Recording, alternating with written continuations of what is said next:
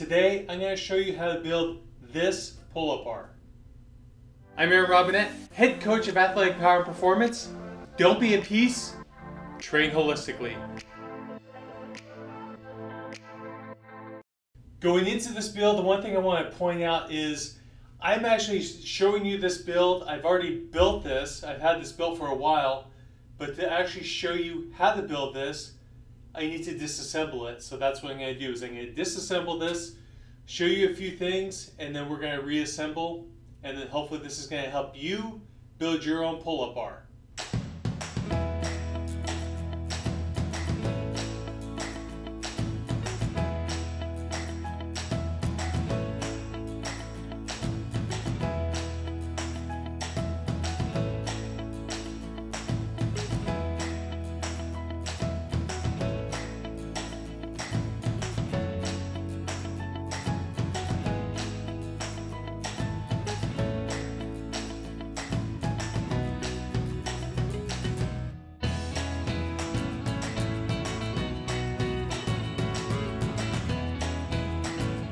Now we're at a complete state of disassemble.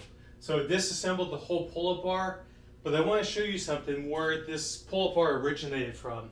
So this is the exact setup I had originally. I'm going to step on my step here, show you. I actually had this bolted to a 2x6, so 2x6 piece of wood, so I can actually hit it in the joist in the ceiling. And I had this hung up here. So something like this. And there's a lot of advantages to this little setup. You can do all your suspension straps, you can do all the pull-ups you want to do, assisted pull-ups, different things like that. I wanted something a little bit more. I wanted to make sure I had the uprights for various reasons I'll go into the videos. But this guy right here, the other advantage is it's much less expensive. But that guy you can get away with probably roughly $40, maybe even under, for a build like this, which is not what I'm going to show, but you can see very simple, 2 joints. You have again 4-foot bar, 1-foot bar on each side, and then the flange to mount it to, and then you need a 2x6 or something to mount it directly to the ceiling, because the joists are going to be a little bit off. They're going to be at a little different position, so that's why you want the extra wood to mount this to. So I wanted to show that before I get into the whole build as I built it and have it today. Getting into the build, so the first thing I'm going to talk about is these upright pieces. So as you notice, I actually already have the ends, the coupler or the joint already installed. I wouldn't install any of the lower pieces, and I'll talk about that shortly. But these guys I want to talk about first of all. This is roughly about 7 feet tall. My ceiling's almost 8.5 feet tall.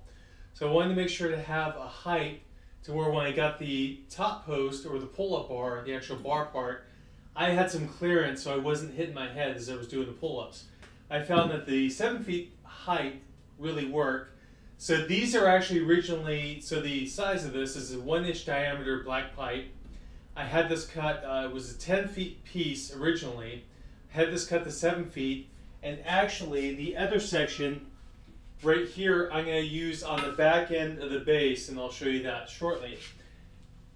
So I was able to use the entire piece. There was no extra charge for the custom cut. I did this over at Home Depot roughly a year and a half ago. So with that, I have 7 feet tall, 2.5 or 3 feet on the back end, actually 3 feet on the front end, 2 feet on the back end for the base. The top bar, the actual pull-up bar itself, that one is 4 feet tall or 4 feet wide. And these measurements, all the measurements and everything I'm using for this build are going to be down in the notes for the video.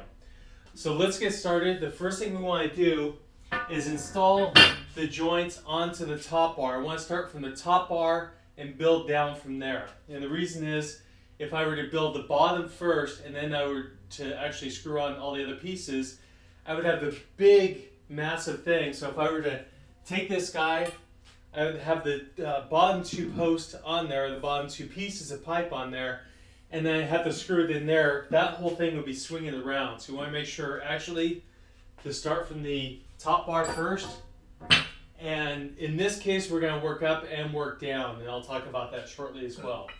So we're going to get my 4 feet piece, and let's start getting assembling. So for this, I have an iron cross for this guy, so that's going to go on right there. And the purpose for this, originally when I had the upright version built, I only had the elbow on here, so the elbow came down to the upright. But I was having issues with this whole thing sliding out, and I needed to secure it. So I tried to actually install it and secure it to the wall, but I still had the pipes flexing, especially when I was using suspension straps.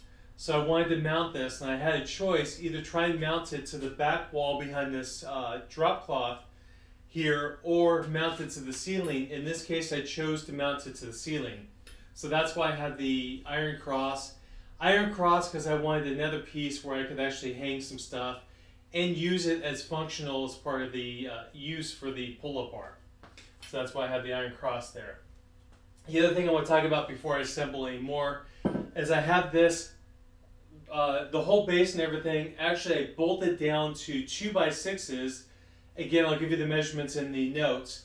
But the 2x6, so it's the front is open because I want to be able to actually move and use this space when I'm working out and not trip over anything. But they have these 2x6s, one piece here, and then mounted to a back piece there with some brackets back there. So that's how I attach that. And I'll talk about shortly how I attach the actual pieces onto the 2x6s. So again, let's get into the build. And you want to make sure as you install these coupler pieces that you line these up so that when the joints on the other side, they're actually straight down, and you want to make sure to secure those. So I'm going to get my handy pipe wrench, and I'm actually going to get another piece here. So this is going to go on the top, and this is going to help me actually have a little bit of something to hang on to tighten these joints.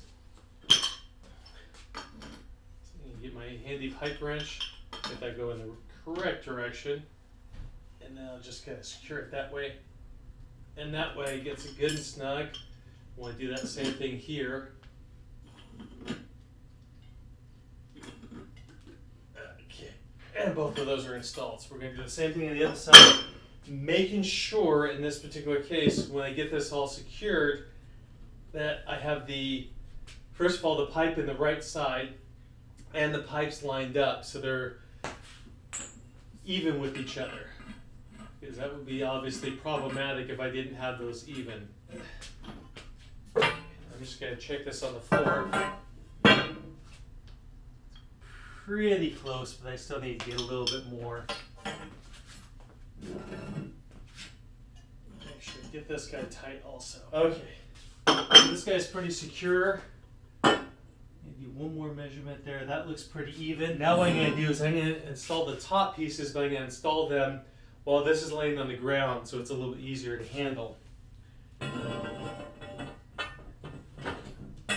this is the 7-piece upright, 7-foot upright piece I'm now putting in the joint, in the iron cross joint. And the one thing I want to make sure of is this guy is perpendicular to that iron cross up there. And install the other 7-foot piece. Okay, so we are installed on the upright, so I'm going to actually lift this guy up. Before I lift it up, I'm going to install the back end pieces, so the little short 2-feet pieces. And that way I have something to kind of go against. So as I lift this thing up, it's not wobbling as I'm trying to install the other front pieces, or both these base pieces.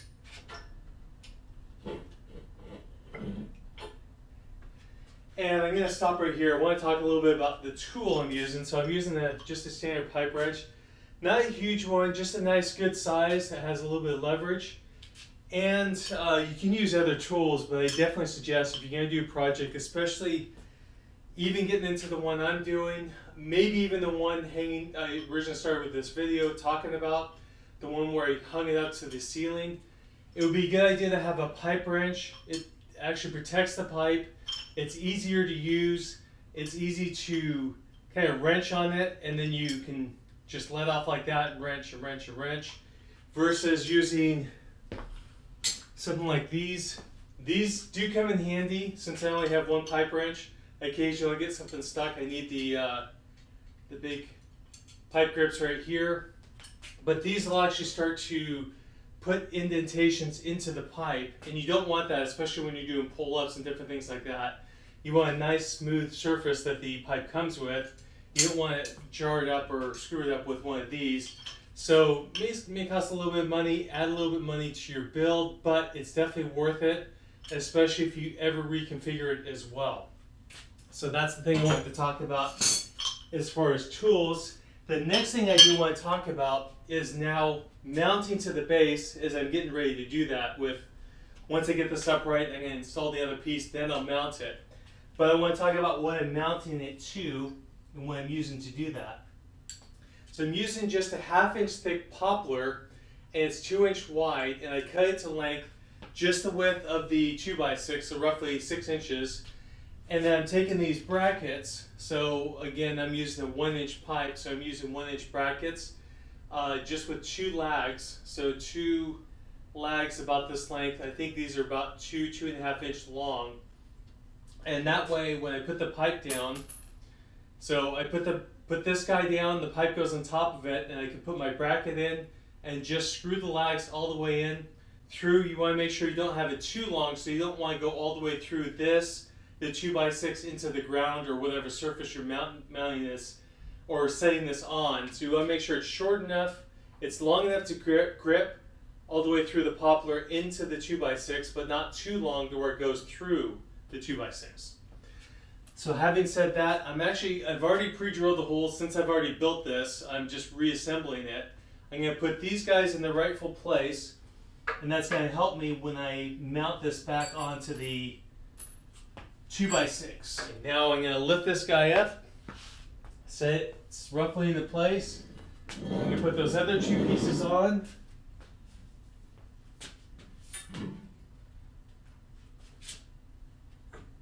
Not so concerned with getting it exactly in place just yet, because I want to make sure I get at least one of these guys on first. As you can see, this guy wants to lean towards me. Once I get this first piece on, always helps if you have a second person, but if you don't, be safe, but make sure you manage, use what you need. Okay, going on to the second side, we're going to do that same thing. A little bit easier now that I have something that is bracing. Okay, I want to make sure I secure this, so using my handy dandy pipe wrench. Let's make sure that's secure.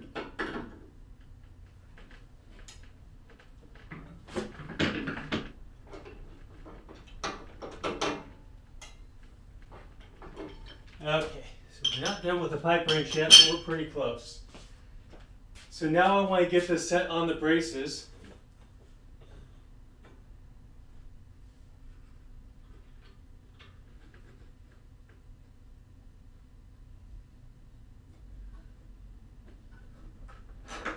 So one thing to point out in this particular guy, so as you're doing these, you want to pre-drill the holes. So I like to pre-drill the holes just a little bit smaller than the actual lag. That way the lag has something to grip onto. So the meat of the lag, so not just a little bit smaller than the threads, but just a slight bit smaller or about the same size as the meat. So that's the actual part inside the threads. And what you want to do there is pre-drill the holes exactly where you want them, exactly where they're lined up with the brackets. And that way, you have something to kind of grip on, and it makes it a little bit easier as you install these. So you install them a little bit easier, like I'm able to do since I've already done that. I've already drilled these, put them in, and they've been secure once. So it's just a matter of lining the holes up again.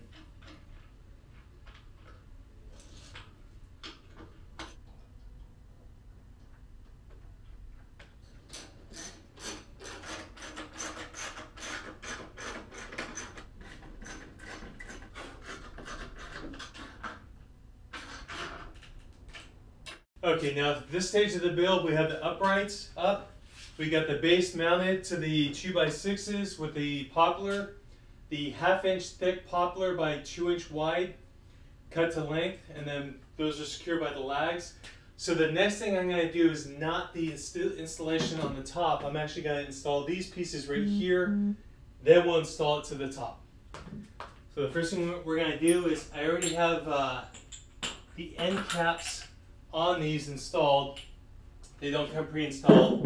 So what I'm going to do now is I'm going to assemble these, each one of these. So this is just simply an L bracket. So these are 4-inch pieces, 4-inch threaded pieces. An elbow bracket with an end cap. So I'm going to put one of those there onto the elbow, and then I'm going to put the other one here.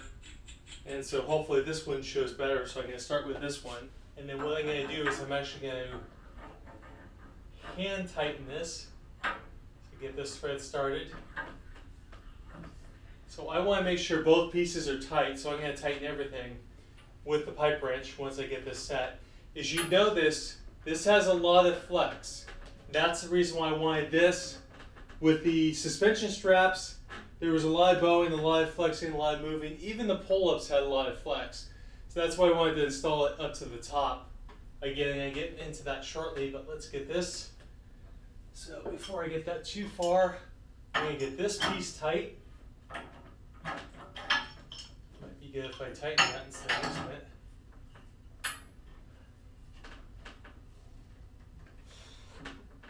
And that's going to be nice and tight. I want to make sure you get that all the way perpendicular to the ground. Almost there. There. Okay.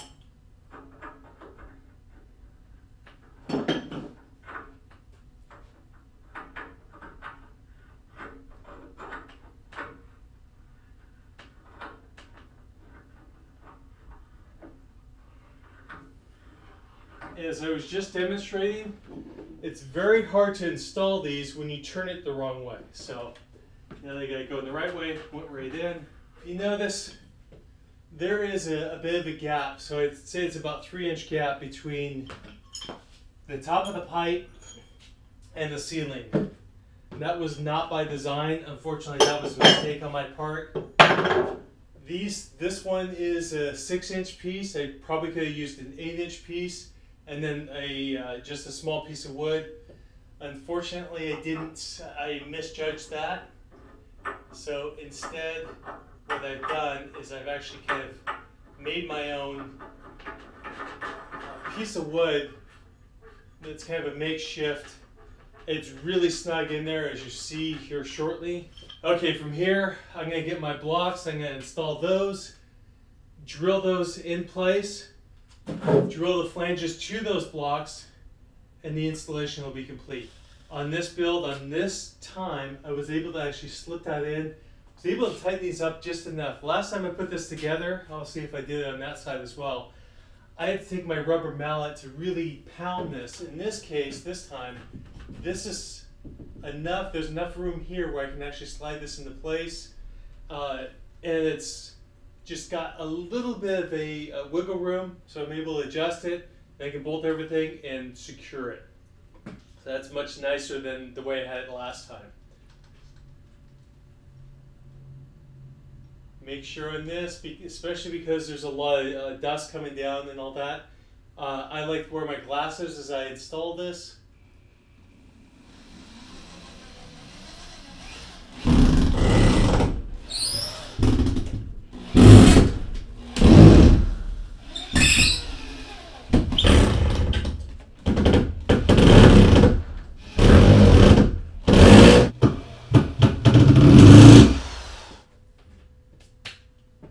Okay, so we just installed the last screw. Can take the glasses off. And one thing I want to show is outside of a little bit of movement from the base, this guy is very secure. So I can do all the exercises. I'm going to show you a couple things. The reason why I like these, other than just to have something that extra storage like the jump ropes, the tubing, and all that, I can also do a couple exercises. I'll show you 2 different reasons. why I wanted the uprights versus that original bar I showed you. So there, again, you can go a long way with that original bar hanging just from the ceiling. As long as you secure it up to the ceiling with enough, with the right lags, the right hardware and all that, that'll be solid. That'll really serve you well. But if you want, I urge you, if you're interested, with this guy with the uprights, you can do a lot of rotation with the tubing. Of course, you can do your pull-ups and all that. And the reason why, again, I have this piece is I can hang this over just like that and then do a high-low, so a wood chop. So a lot of variety there. So all in all, this is the build. This guy should cost you under $150. Now, granted, this is not as versatile, say, as a squat rack, but it's going to be a lot more economical. You'll be able to have it up and installed if you have a little bit of mechanical knowledge within, I'd say, a couple hours. Just kind of figuring out where you want to put it. That may take you a little bit longer. Since I actually had this already installed, I disassembled it and reassembled it. I did that roughly with having all the cameras and everything set up, of course. I did that roughly probably about an hour and a half, minus a couple breaks here and there, having to get things set up. But I did that roughly an hour and a half to completely disassemble it and reassemble it. Obviously, I had the ability with this, doing this. I already had it assembled. I already knew where it was going to go. The base was already cut. Everything was in place. So that made things a lot quicker. I had all the pieces already when I disassembled it and reassembled it. Again, this project with the one hanging from the ceiling, that should take you roughly an hour. This one, freestanding, maybe a couple hours, maybe even 3 or 4 hours, depending on what your skill level is, what you need to do to figure out where you want to put it and all that. So having said that, if you really got some value out of this, do me a favor, give me a thumbs up. If you want to see more videos like this, subscribe to my channel, and I look forward to finding out how this works for you. Give me some comments, tell me if this was beneficial to you, how it works, what you're going to use it for, and other comments like that. So I look forward to seeing you on the next video.